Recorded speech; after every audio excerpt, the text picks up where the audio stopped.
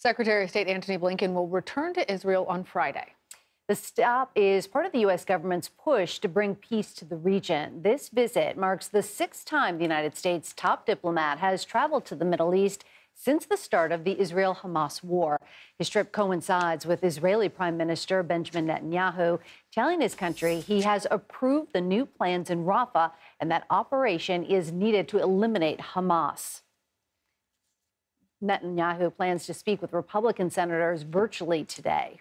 We're going to go ahead and bring in CBS News foreign correspondent Chris Livesay. He's there in Tel Aviv. Good to see you, Chris. So Secretary of State Blinken, he's back in the region. Netanyahu is speaking with Republican lawmakers today.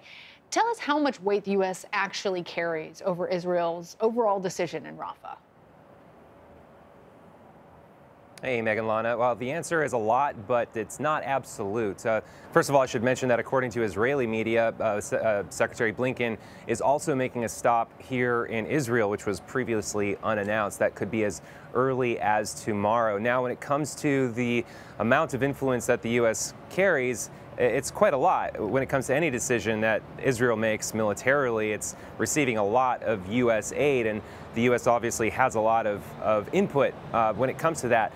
But Israel has made it clear it is going to root out Hamas no matter what it takes, with or without United States support. Now, that obviously comes with a cost because the U.S. is Israel's biggest ally, and Israel is already feeling massive isolation as a result of this war. The images coming out of Gaza, the horrific scenes we're seeing of just the humanitarian crisis and the hunger crisis unfolding. But Israel does not see its own security situation to be tolerable until Hamas is rooted out. So, like it or not, the U.S. may have to deal with Israel going it alone. But so far, Israel's at least going through the motions of coming up with an alternative. It's going to the U.S. next week. It's going to have these talks.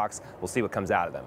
Chris, a lot of questions about a potential timeline. Any inkling of when this operation is set to begin?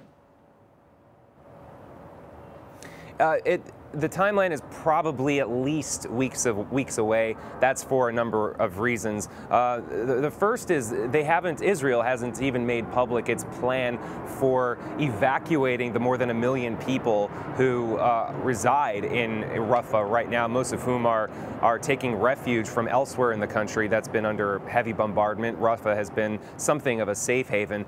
Israel has promised to come up with an evacuation plan first, but it hasn't made those plans public. Second, just the overall humanitarian crisis is sprawling throughout Gaza. The United States, as we speak, is rushing a temporary pier to the coast of Gaza in order to deliver more aid by sea. But even that is weeks, if not months away from becoming operational. And it would be quite shocking if Israel went along with this offensive without having those other humanitarian pieces in place.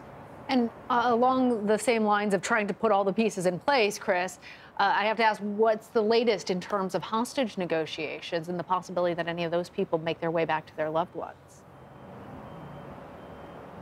So the fact that they're even having these negotiations is a positive sign. According to the latest reports, Israel has proposed a 6-week pause in hostilities in exchange for 40 hostages. And prior to that, it was really at a stalemate because Hamas was insisting on a permanent ceasefire and Israel pulling out of the Gaza Strip completely, essentially demanding that Israel wave the white flag.